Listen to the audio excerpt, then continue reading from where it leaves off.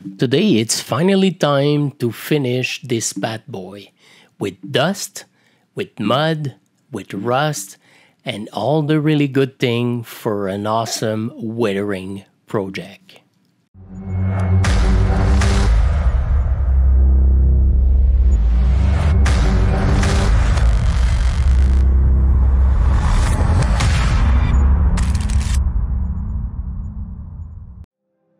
Alright guys, so the first step in this case we will do some rust.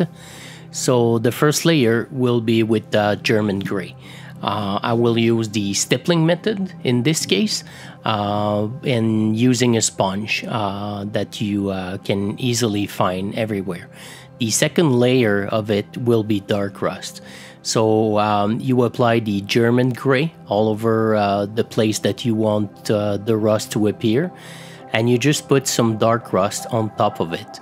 Try to focus on the recess area and the place that you feel that there will be more rust.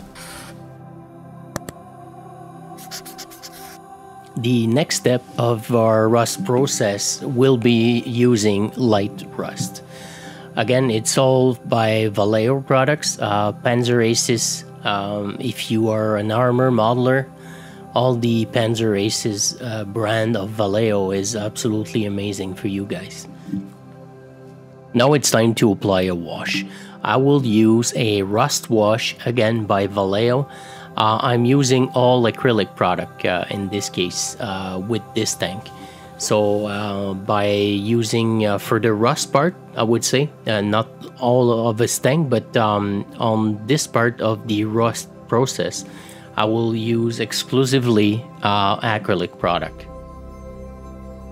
And honestly guys, if you follow this step for every single time you want to get a rust feel on any of your part, you can just follow this step-by-step process and your rust will look amazing every single time.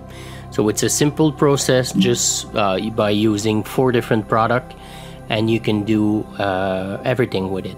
So I'm just gonna add some oil stains just to add some little bit more details, I would say.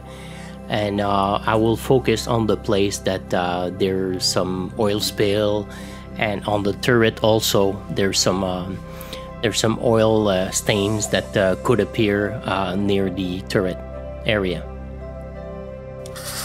So guys, if you enjoy what I'm doing, don't forget to subscribe and hit that bell icon so you will get notified every time a new video will pops on. With everything that we already did so far, with the rust tones, the oil stains, and like I said, we will do a lot more a little bit later on this video. But right away you can feel that your tank is damaged and I would say battle ready. So that's exactly what we're looking for, to get as much realism as possible when you're building a tank. The color, you have to be true to the color, but the weathering, it's up to you. I'm gonna use dark earth and thick mud, one from AK and the other one from Vallejo, and we will start working on the train tracks. So basically I'm just gonna add some kind of a layers to add some texture to our train tracks, and I'm just gonna remove the excess on all the skates of the train tracks.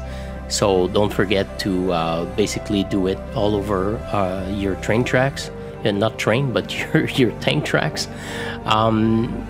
Basically it's gonna give you, like I said, we will do a little bit more different things later with this, but it's already gonna add some layers. Now we're gonna use a product called dust deposit, so dirt and dust deposit. Depending on the look you are looking for, you can add just a little bit, or you can add, like I did in this case, a lot of dust. That's my goal with this tank, because like I said, it's going to be in Normandy. So, and this region of Normandy is full with dust and mud and different things like that. So that's why I'm aiming to get as much realistic as possible.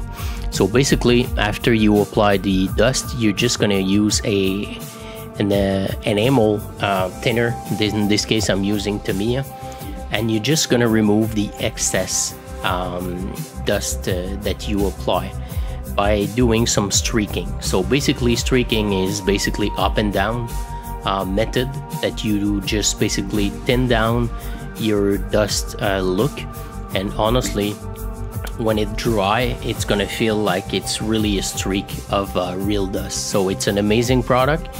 If you want to start weathering your tank, I would say this dust product is super amazing. And you will see it on the turret, it's even more realistic. So I'm just gonna apply some dots of dust, and like I said, just by doing a streaking method with a paintbrush, right there you will see that you have some amazing dusty looking. And don't forget the wheels. Basically the wheels are in the front end of everything that is going to be all dirty and different things like that. So again, dirt and dust, it's up to you depending on what you want to achieve, but honestly it's always going to give you an amazing look to any of your tank.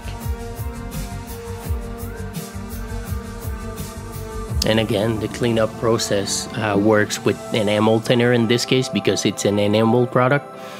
Like I said, again, depending on what the amount of dust or mud you are looking for, you're just going to remove as much as you can and as much as you are looking for.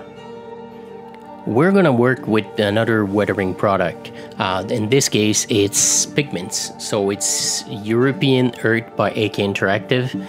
And in this case, it's going to give a more dusty look. Even if the dust enamel product is absolutely fantastic, but the Pigment is going to give you a real dusty look, and that's exactly what you're looking for.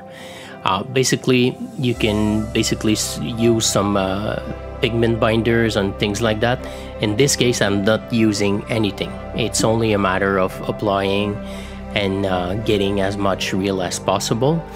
And after that, when we finish our product, our weathering, we're just going to apply a varnish on it, so it's going to basically stuck the place that you apply your pigments.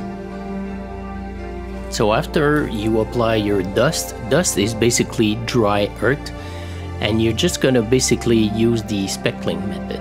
So you can use a toothpick or any other product like that. But again, you're focusing on the place that you want as much dirt as possible. In this case, this tank will be really dirty. So that's why I'm applying the speckling method all over the place. And the good thing is it's an enamel product again. So if you add too much in a place, you can just remove it by using an enamel thinner. So again, this process with this tank, it's really dusty. So I'm just going to be using some a graphite stick just to focus on the blade of the tank tracks. It's gonna give you a little bit more realistic look to it.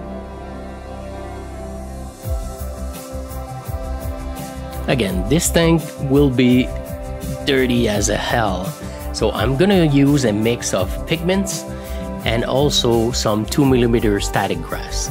I'm just gonna basically do a mix and mix it together, and after that I will be able to apply it on really specific part of the tank. Basically it's super easy. Again, it's gonna give you more realistic look to any of your build that you do, and it's super easy. Basically you just apply it with a spoon or a piece of I would say wood or whatever.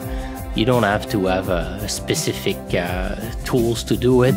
You're just gonna apply. You can even work with your hands. It's super easy. And the most important part, sorry, is to basically be gentle with your dust and mud, because you don't want to apply it too much. And after that, when you're gonna seal it, the best thing to do is sand and ballast freeze from AMS. This product is absolutely awesome. I use it all the time with the diorama that I build, or any vehicle when I want to stick something on it. The sand and ballast freeze, and when it dry, it doesn't look wet or shiny, or it's really matte, so it's a beautiful product.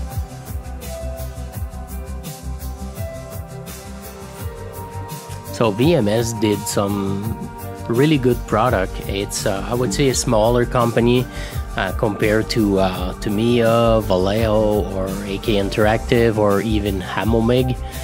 But they have a really good product. I really recommend the product, the pigments, and different things like that.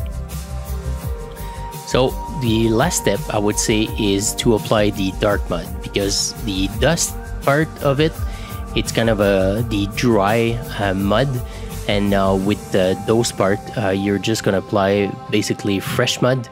So that's why I'm using basically as the first layer, and the dust deposit I'm just gonna apply on top of our wheels, so that way it's gonna look. And the important part is we're just gonna blend all the two different layers together, so it's gonna make a more realistic finish. And just one last simple step, just apply some pigment. So it's basically it's carbon, black carbon pigment. I'm just gonna apply it on the top of the barrel. So now you have all the tools you need to do an amazing weathering finish to your tank. So I hope you enjoyed this one. Next week will be a little bit different video about something really fun. So I hope you will be there. See you in the next one.